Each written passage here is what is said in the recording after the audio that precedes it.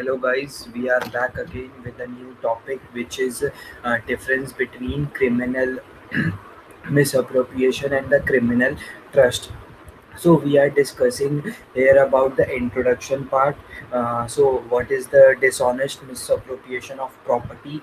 Essential ingredients of Section 403 of IPC and essential ingredients of Section 404 of IPC. What is criminal breach of trust? Essential ingredients of Section 405, Section 407, 8 and 409 of IPC. And what was the major difference between criminal misappropriation and the criminal trust? And last one is the conclusion part. So these topics I will be discussing in this session. So we will be starting with the introduction parts. So the offense like criminal misappropriation and the criminal breach of trust are criminal offenses against property as mentioned under the IPC IPC.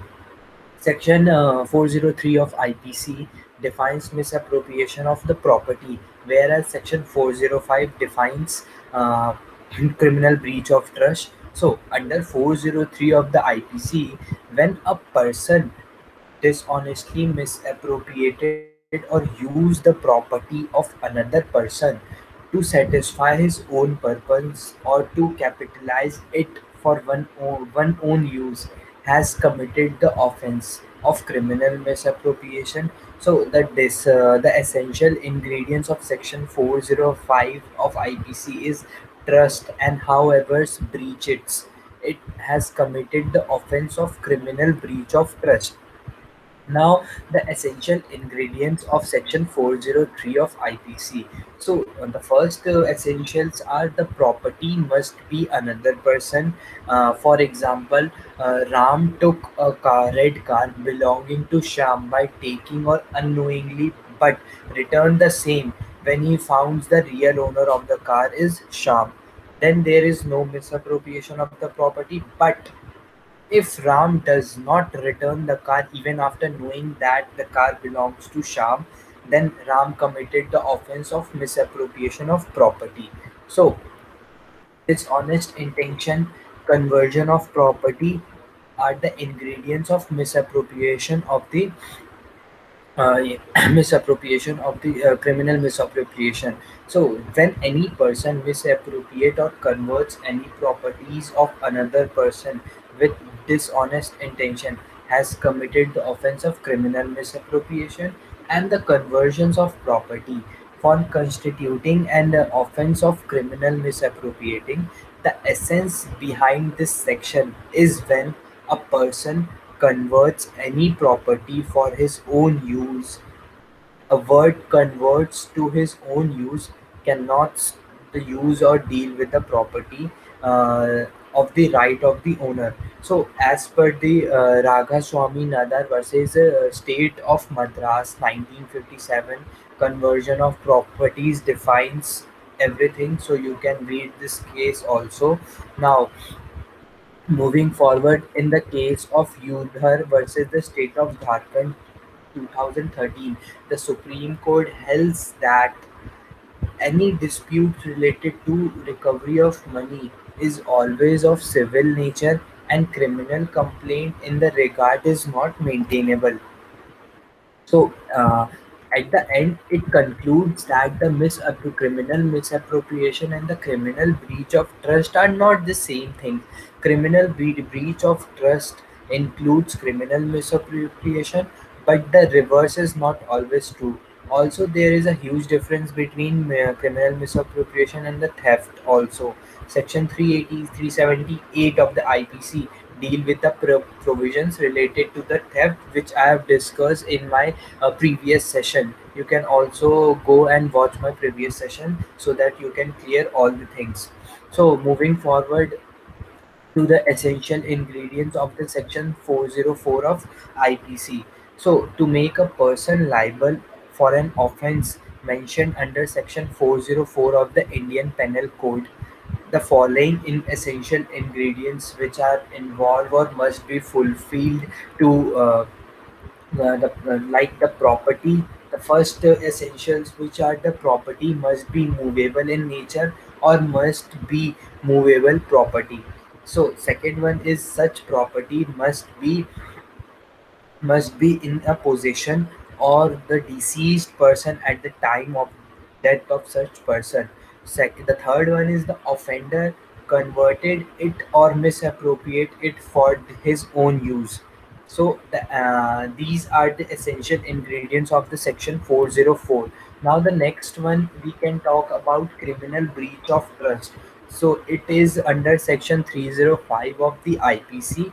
When a person is entrusted with the property or that person has power or domain over that property, dishonesty, misappropriated or uses the property to satisfy his own purpose or to capitalize it for one's own use, or also to dispose of that property is contrary to a law that prescribes how to discharge such trust or in violation of any contract, express or implied, or willfully directed any person to do so has committed a offense under this section 405 of IPC. So under this sections, under section 406 of Indian Penal Code, any persons committed an offense of criminal breach of trust shall be punished with imprisonment for not less than term, and that may be extended to 2 years or with the fine or maybe the both. So essential elements of sections 405, which is criminal breach of trust, are entrustment. The second one is the such entrustment of the property must be in trust. This and the third one is the dominant over the property. So starting with the entrustment. So as per the case of Sundar Lal Pal Singh versus the state of Uttar Pradesh, entrusted means handling over the property or giving them control the property from one person to another, so that the person or whose behalf the property is transferred remain the owner of that property. To constitute an offense of criminal breach of trust, the essence of word entrustment is must. So the second point is such entrustment of the property must be in trust. Like अगर हम अपनी property किसी के हाथ में दे रहे हैं तो हम उसको ट्रस्ट के बेसिस पे दे रहे हैं, वो हमारे साथ क्रिमिनल ब्रीच ऑफ ट्रस्ट का सेक्शन 405 में जो डिफाइन है वो इन्वॉल्व नहीं हो सकता है. सो इसके लिए भी एक केस है like Ramaswamy Nadar versus state of Madras.